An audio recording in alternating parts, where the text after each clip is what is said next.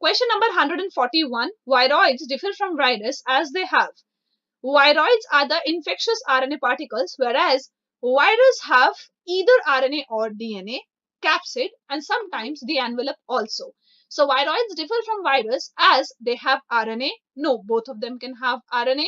Have DNA? No. Have protein coat? No. The viroids do not have the protein coat, whereas viruses have it, which is called capsid. Lack capsid. Yes, because viroids do not have capsid. So the correct option for the given question is option number 4. Let's move to the next question. Question number 142. Ray florets of sunflower are epigynous. Ray florets of sunflower have inferior ovary and the flowers are called epigynous in nature. Yes, it is true. Have superior ovary? No. Inferior ovary? Half superior? No. Are perigynous? No. So the correct option for the given question is option number 1.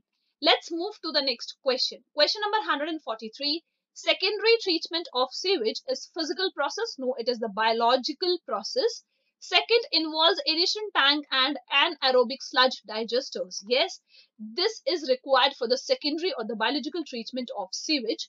Third, produces primary sludge. Primary sludge is produced during the primary treatment of sewage, not during the secondary treatment of sewage. Fourth, removes floating debris. Floating debris are removed during the primary treatment of sewage. So the correct option for the given question is option number 2.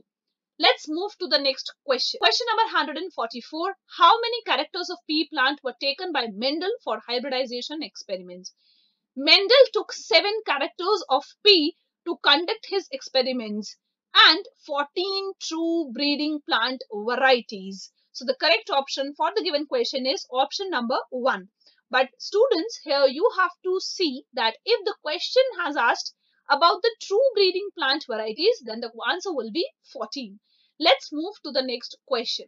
Question number 145. Roots originate from the base of stem in. Roots originate from the base of stem and these are called the fibrous roots. So fibrous roots are seen in the wheat. So the correct option for the given question is option number 2. In people and gram, because they are dicots, you can see the taproot. In banyan tree, there are definitely taproots, but we can see the prop roots also, which are the adventitious roots, and these roots help providing the mechanical support to the plant. Let's see the next question.